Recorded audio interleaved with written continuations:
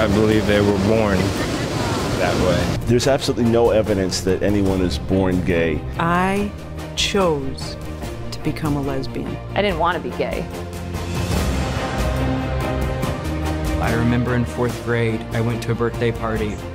And at this birthday party, I was raped by several men. When I was sexually abused, I remember thinking, at least I'm getting some attention. I was taken to my first gay bar when I was 16 years old. You know, they liked me. I was young.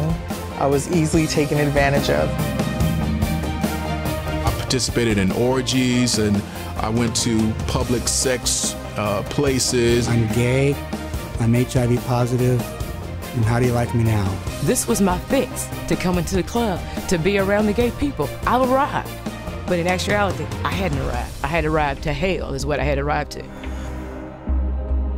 And I thought, you know, one of these days I'm just going to stop mid-span and jump. And I heard these words come in my mind. If you're willing to take your life, are you willing to give it to me? And I thought, well, that must be God. A still small voice pierced through my thinking and my heart that said, Anne, you will not find what you're looking for here.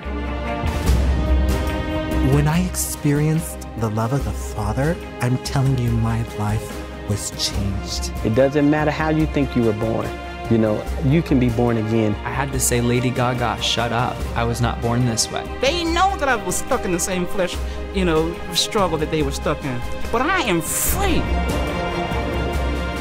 I couldn't be a gay Christian. I knew too much scripture for that. I didn't realize that it was going to take dying to me and to what I understood to be myself. I want to heal your whole person, not just your sexuality. Choose. God, help me. Don't allow me to pick this phone up. God, help me.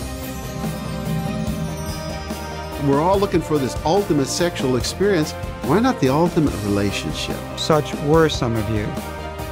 Your lives are no longer characterized by enslavement to these sinful desires. Sometimes the only cure for suffering is suffering when it's submitted to the merciful one.